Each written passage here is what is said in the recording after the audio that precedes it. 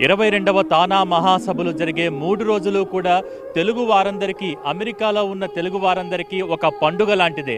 కాబట్టి ఇక్కడికి దాదాపు కొన్ని వేల మంది తెలుగువారు ఈరోజు వాషింగ్టన్ డీసీకి తరలి వస్తున్నారు ఈ తానా 22వ మహాసభల కోసం.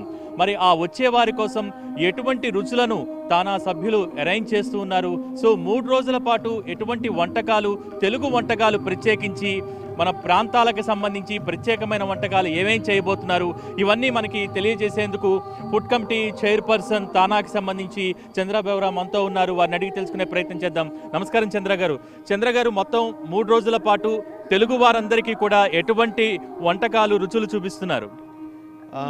మా ఫస్ట్ రోజు 4th ఈవినింగ్ బ్యాంకెట్తో స్టార్ట్ అవుతుంది. ఈ బ్యాంకెట్కి మేము అన్ని రకాల రుచులు, అన్ని రకాల non veg curries, vegetable curries మొత్తం 40 ఐటమ్స్ ప్లాన్ చేసాం. These are the షెఫర్స్ and all we cut ready. And ఇవన్నీ మనం మొత్తం 40 బఫే స్టాండ్స్ ఏర్పాటు చేసాం వీళ్ళందరికీ, వచ్చిన అతిథులందరికీ.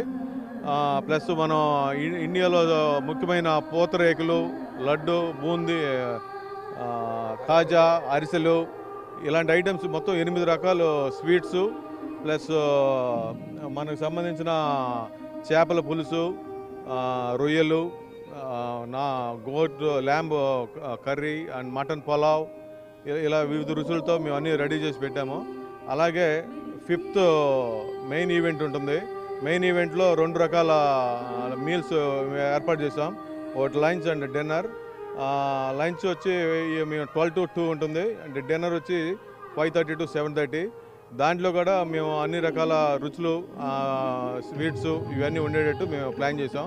ఈయన మా కోచర్ ఈశ్వర్ గారు, ఈయన మా ఇంకో కోచర్ కుర్ర రఘు. అలాగే మేము మొత్తం ఈచ్ టేబుల్కి కన్వెన్షన్కి సంబంధించి వాళ్ళ ఈచ్ టేబుల్కి 16 పీపుల్ ఉంటారు. ఈ సర్వింగ్ కానీ వాళ్ళు రీప్లేస్మెంట్లు కానీ దానికి.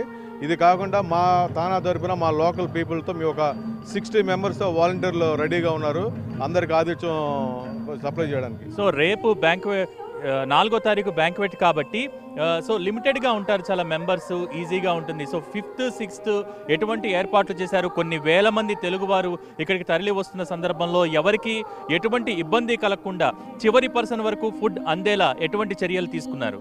బ్యాంకెట్ కూడా తక్కువేం కాదండి. మేము ఇక్కడ ఆల్రెడీ మనకి ఇంకొంచెం మంచి హాల్ దొరికితే పైన మనకి 3,000-4,000 కెపాసిటీ ఉన్నా కానీ ఎక్కువ మందిని ప్లేస్ చేయడానికి ఇక్కడ టోటల్ 8,000 బ్యాంకెట్ పీపుల్కి ప్లేస్మెంట్ ఇచ్చేసాం, మేము ప్లాన్ చేసాం. అలాగే మెయిన్ ఈవెంట్కి వచ్చి మేము 15,000 to 20,000 పీపుల్ ఎక్స్పెక్ట్ చేస్తున్నాం. మీరు ఒకసారి అటు సైడ్ మన ఏ హాల్లో ఉంటుంది అది చూస్తే మీకు అర్థమవుతుంది. మేము చేసిన ఏర్పాట్లు కానీ అన్ని చూడడానికి ఉంటుంది. అలాగే ఈ కన్వెన్షన్లో మనకి ఇండియా నుంచి చెఫ్లను తీసుకొచ్చాం. ప్లస్ ఇక్కడ లోకల్ అమెరికన్ చెఫ్స్తో కోఆర్డినేట్ చేస్తూ మన చెఫ్స్ ఆల్రెడీ వంటలు స్టార్ట్ చేశారు. మీరు 7వ తారీఖు నుంచి మీరు లాస్ట్ 10 days బట్టి you're working very much hard. We are ready for that. So ఎంతమంది షెఫ్స్ ఇండియా నుంచి వచ్చారు? సో ఇక్కడ కూడా మీరు చాలా టేబుల్స్ ఏర్పాటు చేస్తారు. ఇందాక మనం చూసాం డైనింగ్ హాల్లో ఒక్కొక్క టేబుల్కి దాదాపు 9 మంది అతిథులు, 10 మంది అతిథులు చొప్పున చాలా టేబుల్స్ వేశారు. సో ఏ సంఖ్యలో ఇక్కడ టేబుల్స్ ఏర్పాటు చేయడం జరిగింది?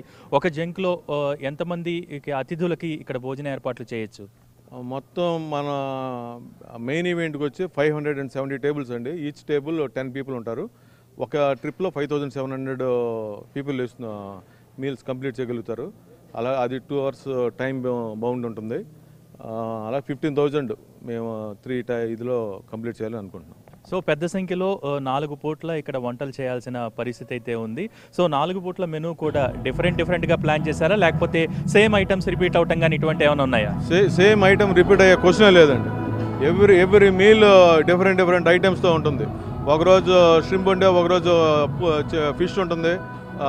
అలాగే ఎన్ని రకాల నాన్ వెజ్లు ఉన్నాయో అన్ని రకాలు స్ప్లిట్ చేసుకుంటూ ఏ రోజు ఆ రోజు ఈ రోజు తిన్నది నెక్స్ట్ మీల్ లేకుండా, నెక్స్ట్ మీల్ తిన్న నెక్స్ట్ మీల్ లేకుండా ప్లాన్ చేసుకొని మేము ఏర్పాట్లు చేసాం.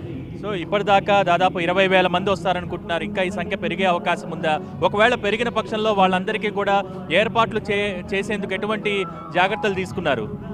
మేము మా కెపాసిటీ వచ్చి 20,000 వరకు ప్లాన్ చేసామండి. ఇంకా రిజిస్ట్రేషన్లు అవుతున్నాయి.